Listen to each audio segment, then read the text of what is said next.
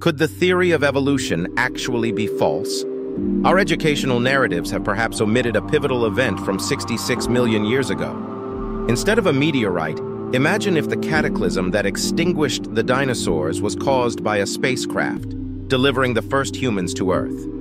This spacecraft, a colossal ark, could have served as humanity's cradle post-impact, as our ancestors awaited a hospitable atmosphere.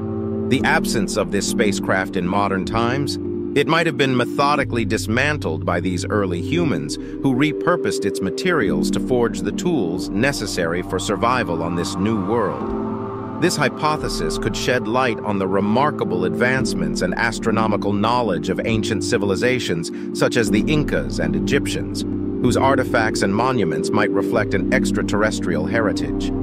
Such a theory might even find support in the depictions of spacecraft and celestial journeys found in ancient hieroglyphs and Mayan pyramids.